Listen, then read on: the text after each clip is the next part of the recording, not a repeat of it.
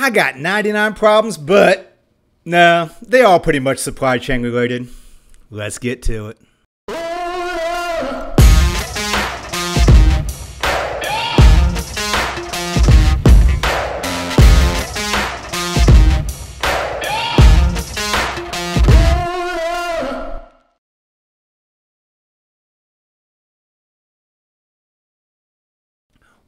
Welcome. Another fabulous episode of IBF On Demand. I'm your one thing that is not a problem host, Eric Wilson. You can find me at eric@ibf.org. That's eric@ibf.org. Thanks for the follows and subscribes. Except you can find me on LinkedIn, YouTube, wherever you get this podcast. A very special thank you to Arkiva, driving business transformation by solving what others cannot. Thank you, Arkiva, longtime sponsor, wonderful company. Check them out, please, as well. We do have a lot coming up in the 2024 season, so check out at ibf.org all the conferences, all the events that's coming up. Besides that as well, I'm going to be at some other conferences, so if you want to keep informed what conferences I'm going to be at, make sure you find me on LinkedIn, and one of the places I'm going to be is in March. I'm actually going to be at the University of Kentucky Supply Chain Forum, so find out more about that coming up soon. Pat Bauer, a legend friend of mine in this industry, once told me that supply chain is like running around with a fire hose on your shoulder. Well, not only that, but I would say the importance of the fire that you're putting out constantly keeps changing as well. I mean, in 2000s, the big topics were outsourcing, changing consumer, and the need for POS data. Well, 2023, the big topics are nearshoring. And guess what? The changing consumer and the need for different external type of data, some more explanatory variables that we need to go after now. 2019, there was a large survey with top executives. The number one initiative for executives, I mean, over 80% of executives reported their number one initiative that year was risk management in 2019. How did that work out for them? I hate the word new norm, but as much as things change, other things, they seem to stay the same. And for supply chain managers, they get caught smack in the middle of it all. That's the reason why I'm bringing on today's special guest, Stephen. Stephen is professor of operations of supply chain management at Michigan State University. His research interests include performance measurements, strategic supply chain, and management standards. Recently, he has accepted a joint appointment with the University of Newcastle, Australia, where he now occupies a global innovation chair in supply chain management. He's the board of directors and member of ASCM. Academics aside, he's a legend in the supply chain, speaking at numerous conferences, and understands this field better than anyone from a practical practitioner perspective. Please help me welcome Stephen. So welcome, Stephen. I'm excited to have you on my show today. Thank you for having me. Well, one of the things that, we talked about the pendulum of supply chain, and it really does seem like a pendulum of supply chain. I mean, inventory was bad, then it's good again, then it's bad again. I'm really not sure where we are in that pendulum right now, but that's just one example. It really seems everything seems to be that pendulum. I mean, is that what we're seeing? And the bigger question, is that ever going to change? Well, okay, look, you've asked really an interesting question. The pendulum concept is we seem to be attracted by bright, shiny new things. And what happens is often we're given a concept which seems at first glance to make sense. And then everyone gets excited, and then suddenly we start to see the limitations. And we've seen this pendulum affect our field for a long time. When I first came to Michigan State, in the late 1980s, early 1990s, we saw the concept of computer-grade manufacturing. And people talked about how we're going to automate everything and how we're going to need fewer people and we can build anything the customer wants.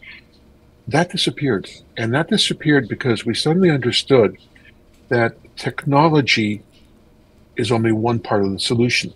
So you brought up the issue of inventory. Many people got excited about inventory because they saw it as a waste. It consumes resources, it consumes floor space, it hides our problems. But the reality is what we're starting to understand is inventory, you buy inventory because it provides a function. If you don't want the inventory, you get rid of the function. So what I'm getting here is that the pendulum concept says a lot of people are going to get attracted to bright, shiny things. Supply chain managers have got to be able to say, essentially, but. And that's critical. And too often we don't say but. And the result is we have a lot of expectations and a lot of software and hardware sales are made, and suddenly it didn't deliver the goods. Yeah. You say that, yes, but. Well, the other way to look at it, they don't say no a lot either. Oh, that's a great question. Let me tell you why that's a great question. And last week, we were having a conversation because we have a company that's going to be coming in February, and they had indicated that they wanted us to restructure our program. And one of the questions I was asked by Dave Freyer, who's the director of executive development programs here at State, is we're being asked a question: how do you effectively say no? Now, think about that. At first glance, isn't that a simple question? Like, it's no. Like, what more do you need? And what he was getting to is the fact that in the conversation, we found out that there are 4 foundations for no. Why? Okay, understand. I'm a professor. I'll complicate anything until the birds come home. The first foundation is you need data. That is, if you say no, the answer is going to come back to you. Why? Have the data. The second reason, you have to have the relationship. If you trust the person at the other side and I say no, that person is willing to say, okay, what's going on, versus if you want my business, you'll do it. The third foundation is alternatives/actions. When we say no, it's no, but it's not. It's we cannot do that, but we can do this. So your responsibility is alternatives, options. And the fourth issue is accountability. It's not enough to end, but when you finish the discussion, you have to say something to the effect, okay, we've agreed to this, we're going to be held accountable. You've agreed to that, you're going to be held accountable. If you don't have those 4 foundations, saying no is a useless exercise. One of the things that traditionally we saw was, you mentioned the inventory. Supply chains were traditionally about cutting cost, efficiency. Lean was the thing. Is that changing now, and where else should we, or are we starting to see focus now? Okay, what you're really getting into is something I saw way back, almost now 13 years. And what that was that if you looked at supply chain, there are really 6 fundamental outcomes. Like they're almost like pure outcomes. They're efficiency, responsiveness, sustainability, resilience, innovation, security. And security is both product and information. What we're finding out is those 6 outcomes are still there. Previously, we focused on cost. It's the most easily measured. Now we're starting to recognize that cost is no longer enough. Responsiveness is becoming important. And that means that's one reason you're starting to see people say inventory is good because it enables us to respond. The other thing you're starting to see is we're starting to see security is important. That's forcing us to understand that how we deal with the supply chain. And one of the things that we try to emphasize in the presentation is most supply chain managers are good at managing the silo. Today's supply chain manager has to manage at the edge, which means they have to manage the interfaces with marketing, with top management. They have to manage the interface with the supplier. We have to present in the firm a balanced perspective where we balance the kind of emphasis on cost with recognizing that once you've pushed costs, sometimes you have to be responsive. The things we do to reduce costs may not be the same things we would do to improve responsiveness. Now, if I remember, thinking back to the presentation, you mentioned the supply chain managers. I think you mentioned their roles, and what you just talked about, they're translators, is I think the way you kind of put it.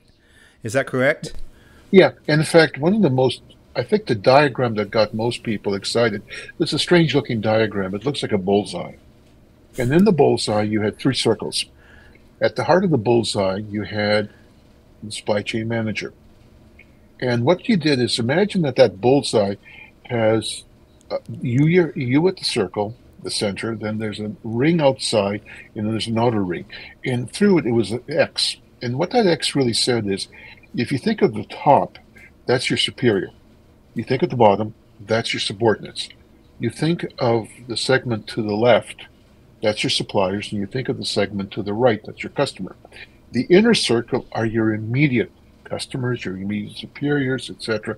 The outer are your ultimates. And the point we tried to raise in the presentation is an effective supply chain manager is really a translator. They essentially translate what we do on the shop floor, the capabilities we've invested in, and we express that to top management so they understand things they can and can't do. We also express essentially that to our suppliers, and we express that to our customers. So what we're doing is we are moving information, we're educating people. And one of the things we pointed out is two things. Number one, we have to focus on performance measures because those are communication devices. So the first thing is you have to communicate through performance and through measures. And the second thing is when you think of yourself as a translator, a lot of the practices we see in many companies have to go away. One of the things we found is that you have to get close to your customer so you understand what they want. You have to get close to your suppliers so you understand what they can do. You have to educate your superiors about what you can and can't do. And you also have to be able to communicate to your subordinates about what it is we're being asked to do to the process. So it's a very different approach, dynamic. Now, so that kind of what you meant by managing at the edge is of that superiors, upstream, downstream subordinates. You have your inner, and then you're managing at the edge. Okay, so it makes a lot more sense now. Yeah, but you see, that's why if you think of it, too often when we go to an ASM conference, we talk about managing within the silo. Mm-hmm. That's not where our biggest benefit is. No. It's managing at the intersection with engineering, with accounting, with the customer, with top management. And those are a new set of skills that we've got to teach our supply chain executives. Okay, so it's interesting you kind of talked about the new set of skills. And I mean, I don't want to put words in your mouth because I heard a lot of different, I've been to like 4 conferences in the last 4 weeks. I forget which came from where. So I apologize if it wasn't you. But I think you made the comment about what we're teaching right now is going to be potentially obsolete in 5 years. I think that came from you. I heard you say that. Whether it's technology or a lot of the things that we're teaching, if that is true, if you don't agree, then tell me what your opinion is on that. But if you agree with that, then how do we prepare the people you're teaching right now at Michigan, or how the current workforce? How do we give them these skill sets you're talking about? Okay, what you're getting into is one of the issues I encountered some years ago. I was on the board of directors of Apex, and what I started to notice is you teach really 2 things to people. You teach content, and then you teach skills. And what I mean, like critical thinking, how to interface with people, how to present arguments. Content in today's environment is changing rapidly. Think about what's happening in IoT or artificial intelligence. It seems every time you turn around, someone is changing the field. If you teach content alone, then you expect a high rate of obsolescence because things change. For example, even something as simple as a connector. Apple used to have its Lightning connector. Now it's become obsolete. It's being replaced by USB-C. Suddenly, all the ones that you've had with the Lightning connectors, guess what? Got to get a new set. So what do you teach? You teach 2 things. You teach management skills, and you also teach the art of keeping current. understanding the events, what's going on, understanding the challenges, being aware of them. Uh, and that's one of the reasons that as we've started to look at the manager, we started to find that in today's environment, today's supply chain manager is really a different creature. They have to manage fast. And managing fast in some ways is analogous to being like a jet fighter pilot. What does that mean? If you have think of it, if you're a jet fighter pilot and planes are coming at you, let's say 1,500 miles per hour, you're closing at 3,000 miles per hour. You cannot afford to kind of sit back and wait. So what we started to see is a new approach. So the issue that I was raising is, number one, focusing on content alone is not enough. We've got to teach these skills. And one of the skills is how to be a manager. The second skill is how to be cynical. And the third skill is how to keep current and how to understand that, as one of the things I pointed out is that I have a law. I have about 40 Melnyk's maxims that I've developed from my 44 years here at State. Yeah, I've been here that long. Prison sentences are shorter. Anyway. Sounds like there's a book coming up here with all these and eventually, huh? Look, I've written 23 books. They have never made me a fortune. Screw it. Anyway, so here's the point. One of the maxims is, at any one point in time, there's always one best system. Unfortunately, over time, that system changes. So what does that mean seriously? So what does that mean for you? We've got to teach our managers to be able to keep what's good from the old systems, but to be willing to say, it's time for us to move to something different. We don't want to be the laggards. And you were the one that made that comment then in 5 years, most of the content's going to be obsolete. So it was you that made that comment then as well. Yeah. I heard critical thinking skills in there. I heard, kind of that being a skeptic. That was one of the things you said in there. I mean, you want to expand, because that one kind of raised my eyebrows a little bit. That was an interesting one. Okay. Well, remember, being a skeptic is, there's an old, Americans have a great saying, and that is, I'm from Missouri. You know what the rest of that says? Show me. Yeah. Okay. What being a skeptic is to understand that we always are given the latest silver bullet. September 25th, I was in Chicago, and I was at a conference which was put on by the province of Quebec. It was called Cargo M, and the state of Illinois and the French government. And everyone was talking about artificial intelligence, how it's going to save everything. And one of the things I've learned for many years is that technology is not enough by itself. Like Dan Steele, who was a consultant, wrote a book some years ago, and I loved one of the comments he said. He said, when it comes to technology, 95% of all technology is irrelevant.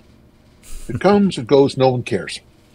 Of the remaining 5%, 4.999% are minor.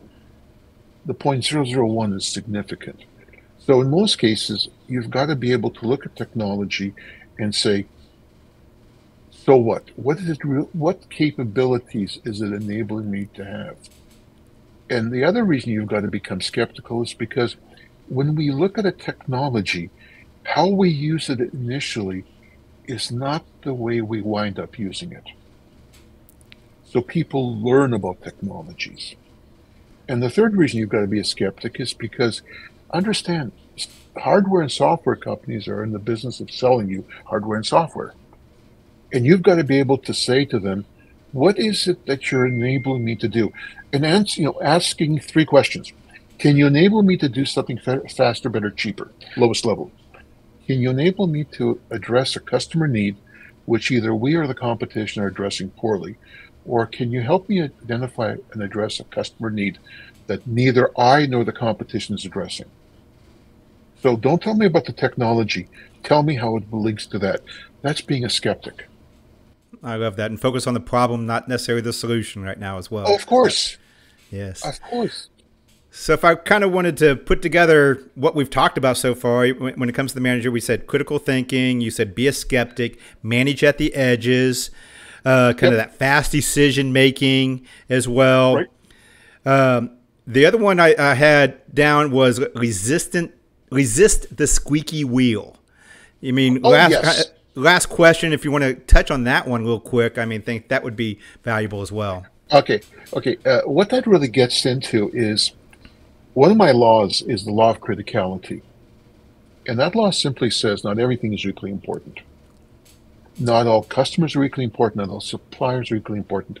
Not all processes are equally important. So the reason you have to understand is that you have to understand who your key customer is. Far too often, we don't do that. I mean, I have been in companies and I've asked, who's your key customer? And I've had some companies tell me that essentially it's anyone who pays the bill.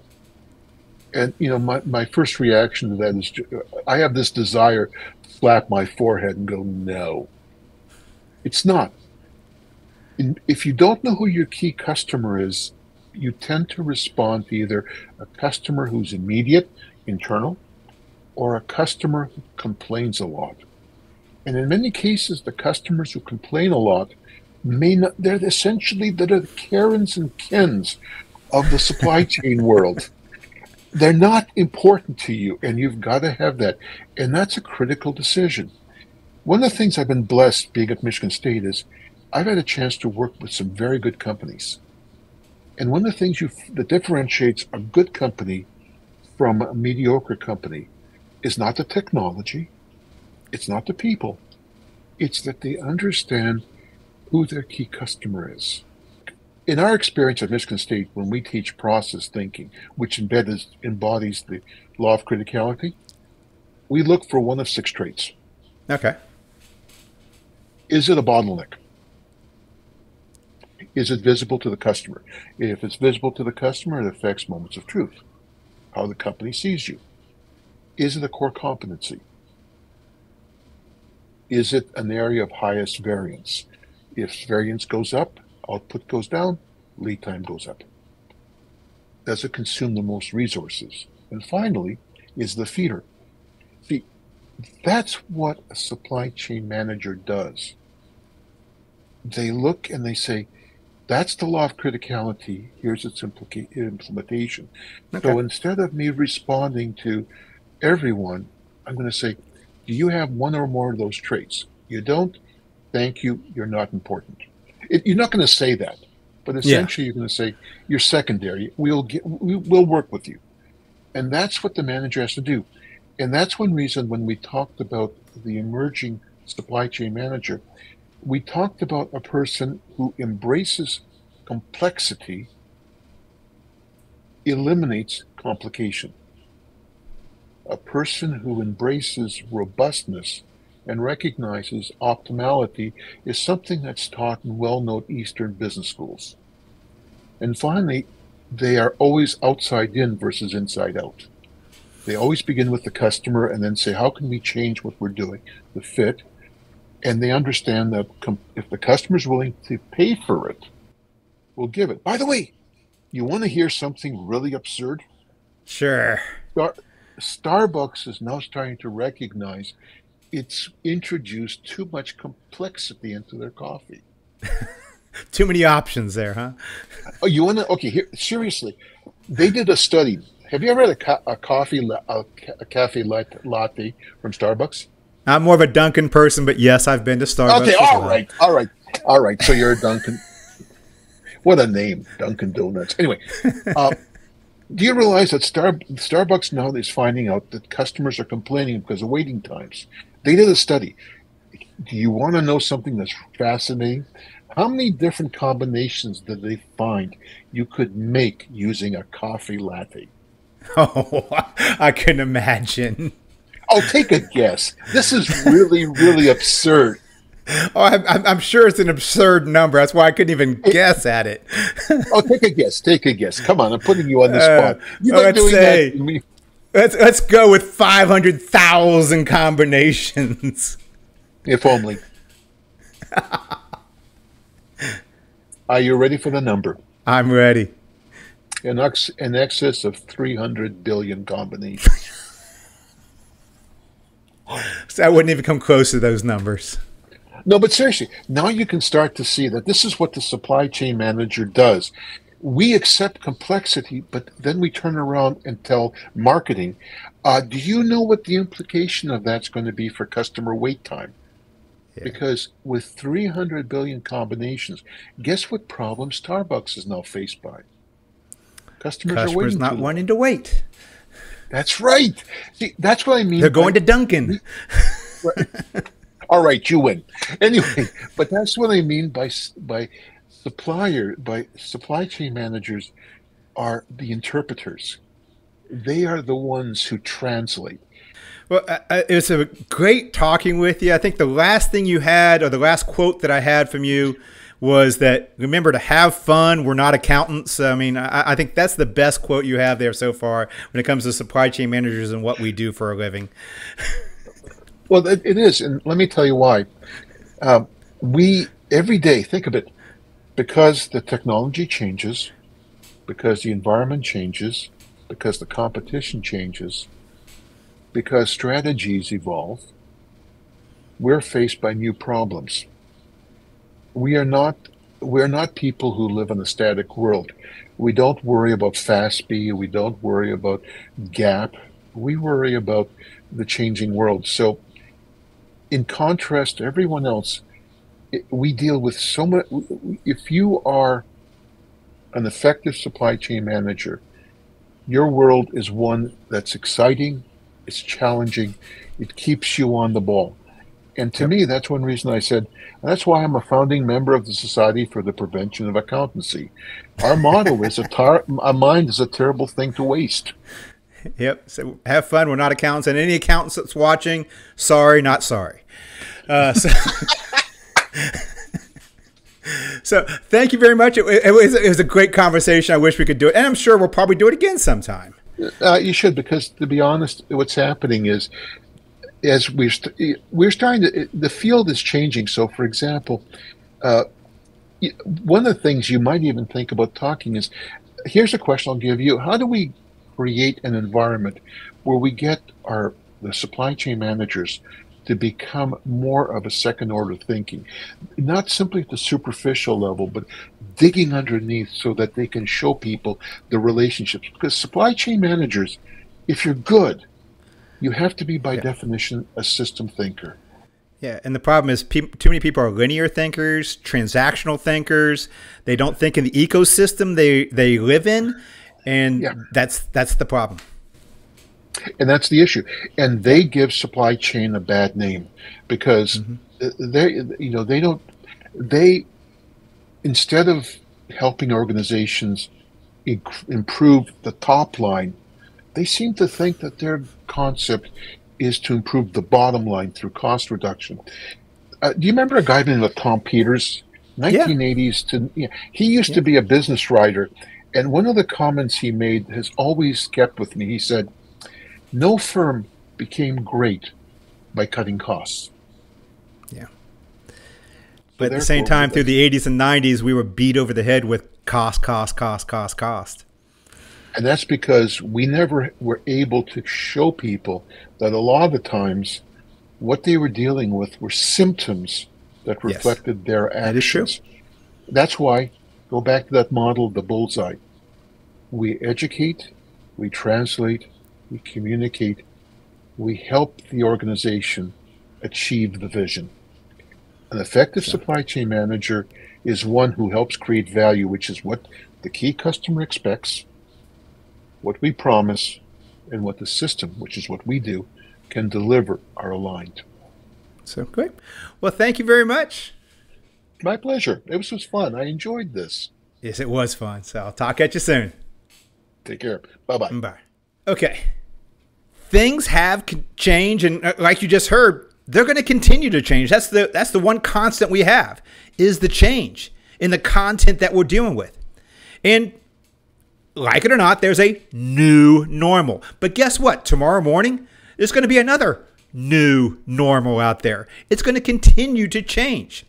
As supply chain management matures, its practitioners must start to think differently.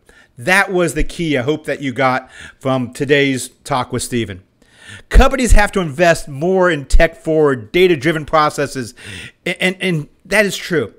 But they also must continue to invest in continuing learning and continue to invest in the people as well. They need to develop a strategy that will carry them into the future. Yes, but they also need a workforce that can adapt to the changes that see and a changing workforce that carries them into the future as well. Well, that's a wrap. Thankfully, I'm doing this now and just helping others solve their problems and eliminate noise and focus on their problems instead of being a practitioner. I kind of like the seat I'm in now with everything you're facing out there. But if there is something you want to hear about and talk about, please let me know. My name is Eric Wilson. This is IBF On Demand. You can find me at eric@ibf.org. That's eric@ibf.org. I want to thank Arkiva for driving business transformation by solving what others cannot. Thank you, Arkiva. And as I mentioned, the 2024 season is out now at ibf.org. You can see the whole season. But there is a lot of other conferences going on. I talked to Stephen from Michigan State University. There's a lot of universities doing a lot of great things. And they always are looking for contributions from practitioners and people from the real world to come in and help them. I'm on the board of advisors for the University of Kentucky. We actually have a conference coming up in March, a supply chain forum. That's just one. There's other universities doing something very similar. Look at universities in your area. Can you get involved? Can we help teach some of the, other than content, some of those skills that Stephen mentioned today? Can we bring in how we see things changing and we can start adapting the universities to what we see? Because they need our help as much as we need them to provide quality candidates in the future. So remember, as much as things change, even in the new normal, it will always still be important to wash your hands.